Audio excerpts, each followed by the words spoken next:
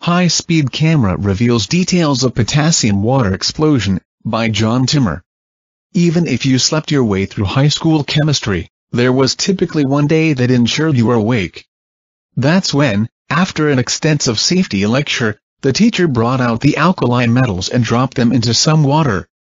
Typically, what followed was a hissing, spitting explosion as the metal danced on the surface of the water, often sending out flaming chunks of metal that repeated the process. I'm old enough where we were actually given small chunks of sodium or potassium to set off our own explosions. I suspect that's no longer common in our lawsuit-happy society. The chemical reaction that powers this display is a simple one. Metals like sodium and potassium like little more than to give up a single electron.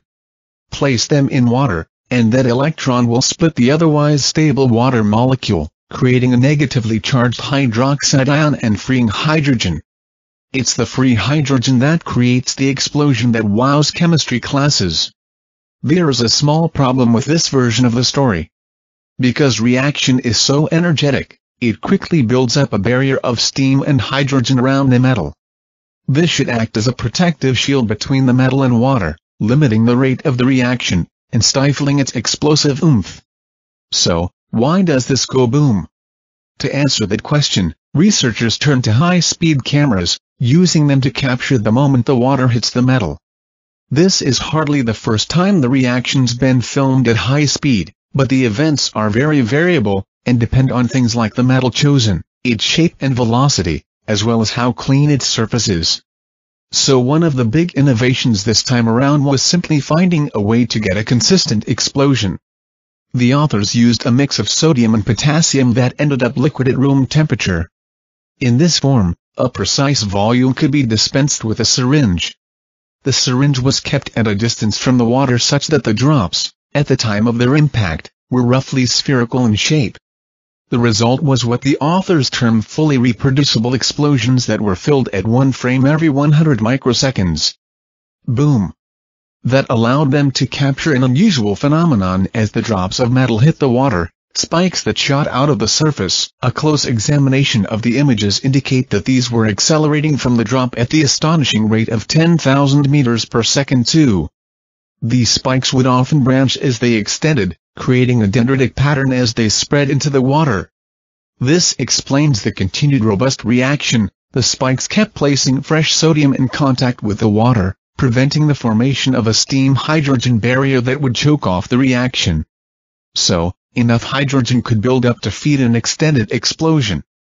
But what explains the spikes themselves? To understand that, you have to dive into the details of the reaction, which doesn't go instantly from metal and water to the end products.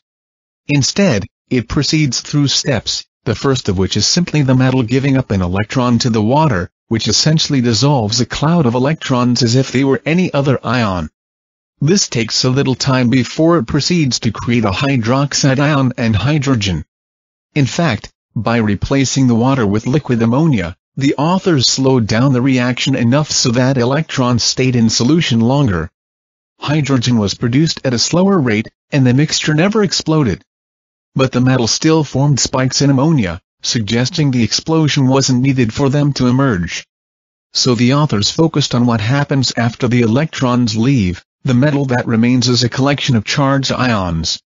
Computerized simulations of this reaction showed the surface of the metal rapidly forms a large positive charge, and this charge repulsion leads to a rapid expansion and disintegration of the surface. Thus, charge repulsion causes the spikes. The authors called this process a Coulomb explosion, and suggest that it's necessary for all of the explosive reactions between water and the elements in the first column of the periodic table. It also may explain why the explosions can be finicky, and vary depending on the state of the metal and any contaminants present. Nature Chemistry, 2014. DOI, 10.1038/NCHEM 2161, about DOIs.